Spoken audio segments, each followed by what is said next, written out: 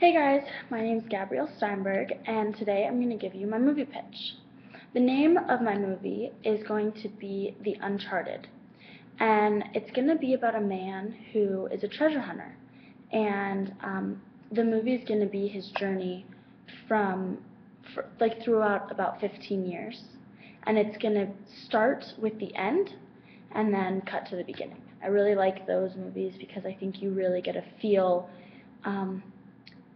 for what's going to happen, and it kind of gives you the end, which I think is cool, but it still has an element of surprise in it. So the reason that I thought about this movie is I thought of the end. So I'm going to pitch you guys the end idea. Well, the beginning, which is really the end. So it's going to start off with this man.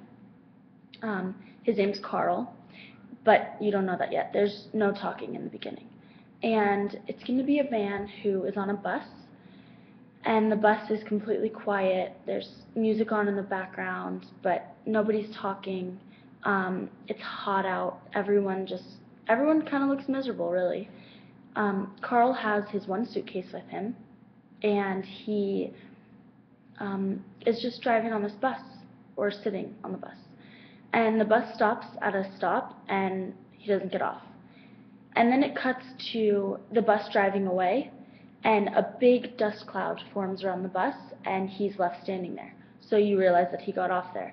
But it's only a desert. There's nothing around for miles and miles, and he starts walking through the desert, and he sees a patch of it looks like it would be wet dirt, and he stops, kneels down, puts his suitcase next to him, and he starts digging, and then he pulls out a trunk, kind of like a big treasure chest. And then the screen goes black, and then it cuts to 15 years earlier. I think with this style, it really helps to imagine, and it lets your mind wander about all the things that could have happened in the beginning. I think that the challenge that Carl's going to have is, obviously treasure hunting, but what the audience won't know is that Carl, in the very beginning, by the end of the movie, which is really the beginning with what we saw, we're going to know that Carl has made it really big, and he made his big find, so he got out. He didn't want to be a part of it anymore because it was too dangerous. It wasn't worth it.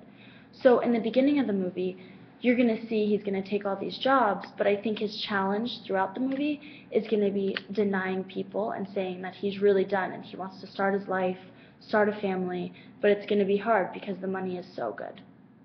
I think the outcome for his consequences, well, I feel that it's going to show he's worked hard, but he hasn't truly gotten what he wanted. And I don't know that it's going to be such a happy ending to the movie, because he's not going to have this family that he hoped of, but he's going to have reality. And I think reality is going to be kind of hard for him, but he's going to find someone who can help him through it. That's my movie pitch, and I hope you guys liked it. Thank you.